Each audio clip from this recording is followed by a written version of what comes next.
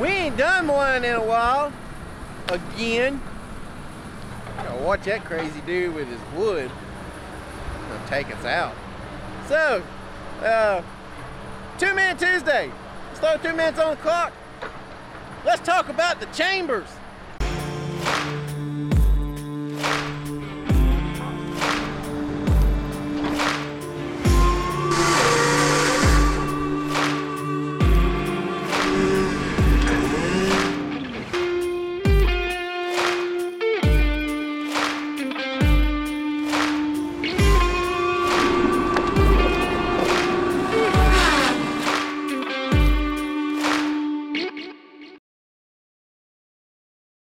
The Chambers Delimbinator.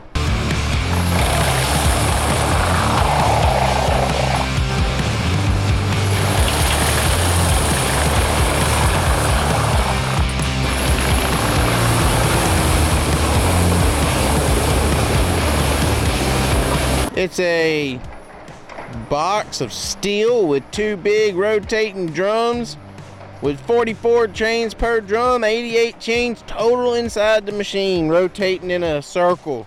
One's pulling to the front, one's pulling to the back.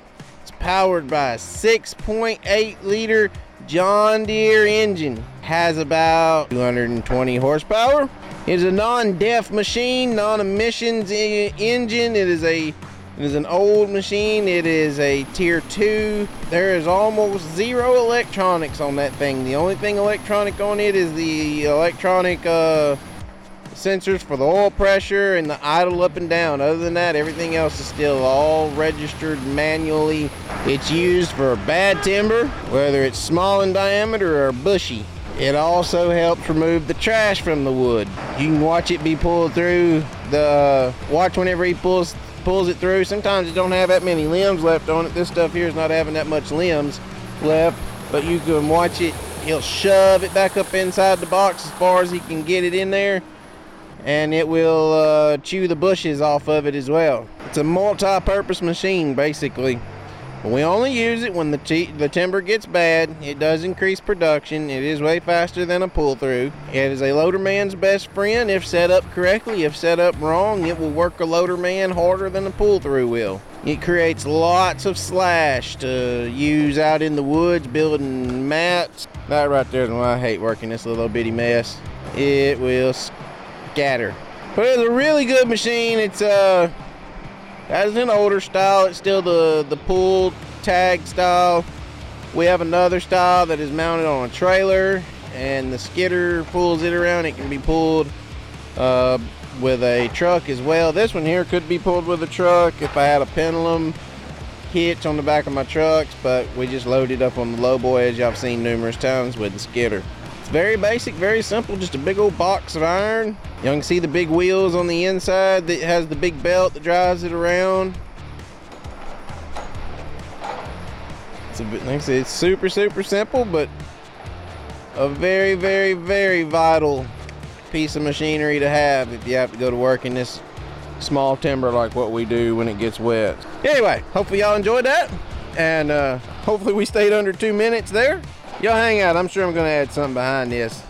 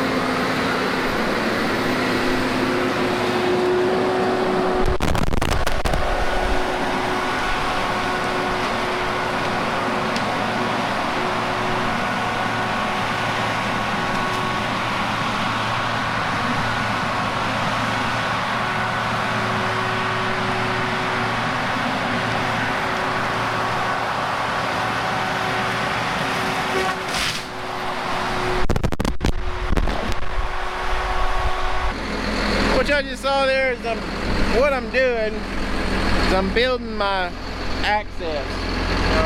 Y'all can see that was the access, and down rows are kind of right over yonder. You can see that daylight. Anyway, so I was building my access.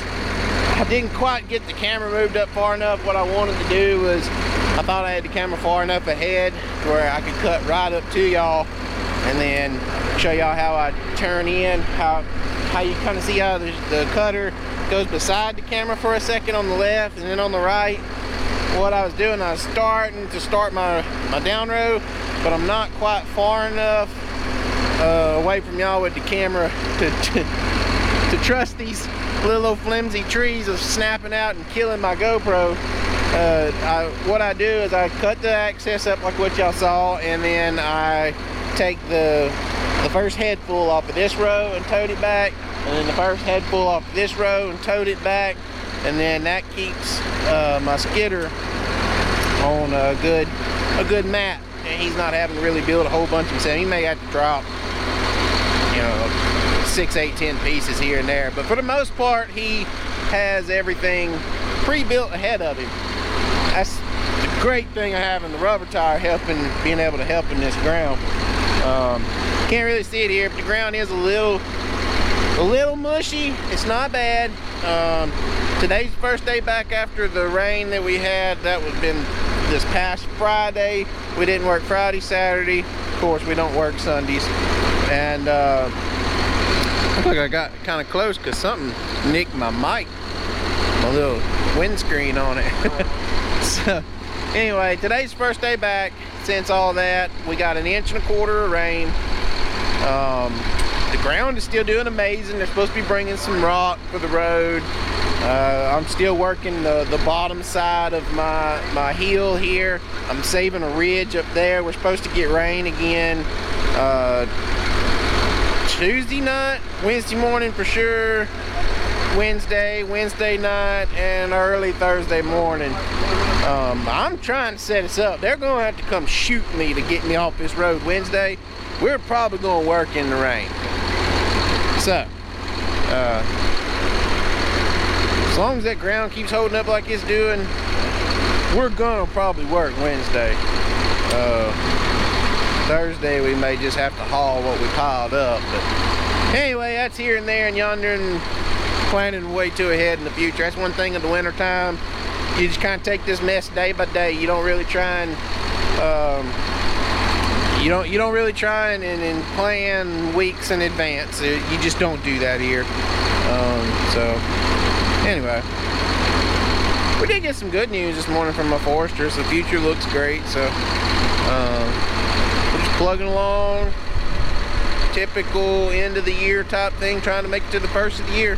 Just how cutting company wood is. So anyway, hope y'all enjoyed that right there. Yeah, so I'm gonna find something else for y'all to watch. But y'all should have also seen before this, before the cutter, you should have saw 2 Minute Tuesday segment with the Chambers Delimbinator. Hopefully y'all enjoyed that.